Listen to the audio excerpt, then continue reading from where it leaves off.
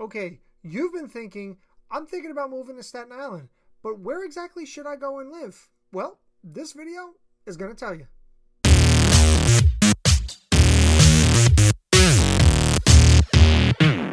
Hi, my name is George S. Wonica with Search Staten Island Realty, powered by Wonica Realtors and Appraisers, located right here in Staten Island, New York.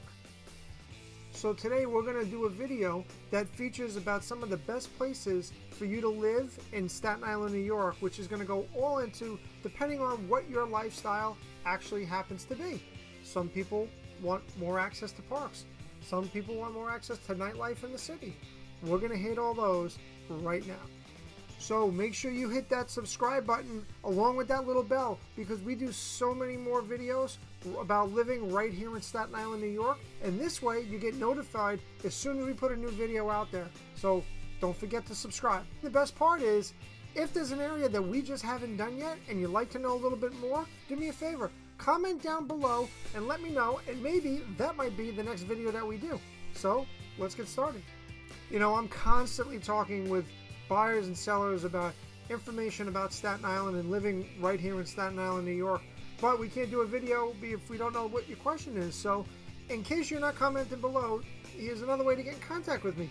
Either call or send me a text message or shoot me an email. I just love answering questions about what it's like to live right here in Staten Island, New York, and hopefully I'll be able to help you as well. So one of the first areas I'm going to go right into is, quite frankly, it's an area that I live in and I love. I've grown up here my whole life. I'm talking about Westerly. Located on the North Shore of Staten Island, Westerly is one of Staten Island's oldest neighborhoods. You have a mix of older colonials, Cape Cod style houses, ranch style houses. You've got an eclectic mix of a lot of different types of houses located right here in Westerly. And Westerly's got a lot of also parks. You've got Westerly Park. You've got Clove Lakes Park. You're in close proximity to shopping, transportation. You got all sorts of stores and shopping along Victory Boulevard and Jewett Avenue. I mean, Westerly is one of the nicest areas on the North Shore. That's not to discard any other areas on the North Shore. And quite frankly, I'm impartial to it because this is where I live. But that being said, Westerly's got a lot of things that a lot of people seem to enjoy. And as if you needed any more proof that it's a great place to live, Westerly, in one of their other videos, was rated one of the top 5 properties of living in Staten Island. So go and check that video out if you haven't already. One of the next areas we're going to talk about is actually right towards the middle of Staten Island, which is known as Neudorp. Now, Neudorp has a lot of different things for a lot of different people. Obviously, Neudorp is known for its corridor, Neudorp Lane, which has tons of shops, has tons of different restaurants, and it's just a go-to place for shopping as well as dining. You also have the Neudorp train station, which also meanders its way down through Tottenville, and it gives people an opportunity to get to the ferry in order to commute to Manhattan. You have Miller Field Park, which is down in Neudorp Beach, now down just past Neudorp High School. So Neudorp has a lot of older homes as well, a lot of big old a lot of bigger, older homes, older tree-lined streets. Some of these trees are just enormous, and it's one of the nicest areas as well on Staten Island, bar none. Another great and upcoming area, which is starting to look to regenerate, if you will, is down in St. George. St. George is right across the street from the ferry, across the street from Borough Hall, right across the street from the courthouse, and great proximity to the city, which a lot of people want that nightlife. And St. George is starting to build up. There's a lot of new construction down in St. George. There's a lot of condos that are going in, trying to draw that city crowd in. So if that's what you're kind of looking for, St. George is not a bad option for you. Another really great area right here in Staten Island, New York is Great Kills. Great Kills as well was one of the top 5 places to live right here in Staten Island on a previous video that we did based on sales statistics. Why? Well, just like everything else, Great Kills has shopping. It has a train station, as well as it has transportation options in city buses that go on Highland Boulevard and go on Richmond Avenue, which also lead to the Staten Island Mall.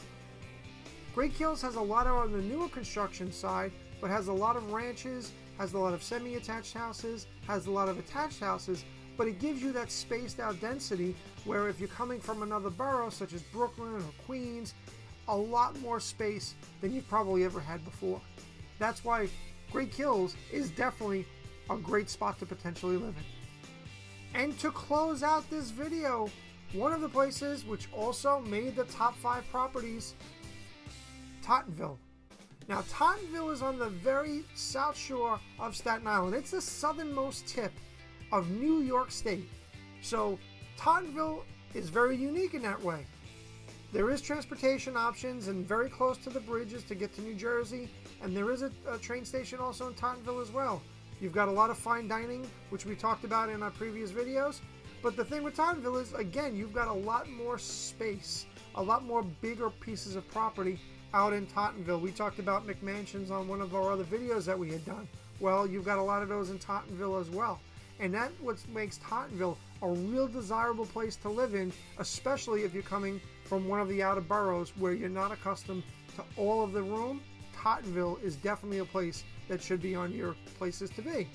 Now, if you had to commute to the city, everything always goes back to what do you want your commuting time to be? Because that's one of the detriments of living on the south end of the island is your commute time. So that was a pretty quick breakdown of the 4 places that I think are great places to live in right here in Staten Island, New York. Again, my name is George S. Wonica. I'm an agent here with Search Staten Island Realty, powered by Wonica Realtors. If you have any further questions for me, do me a favor, drop a comment below, or right down below, call me at our office number, or send me an email, or find me on any of my social mediums. If you're relocating here, or potentially moving here, or getting transferred here, guess what? If you've got any questions, always feel free. Give me a call, send me a text message, send me an email, day or night. It's always my pleasure to do what I can to try and help you the best way I can. And oh yeah, don't forget, give us a subscribe and a like for this video, because we continue to do tons and tons of videos right here about living in Staten Island, New York. That being said, we'll see you next time.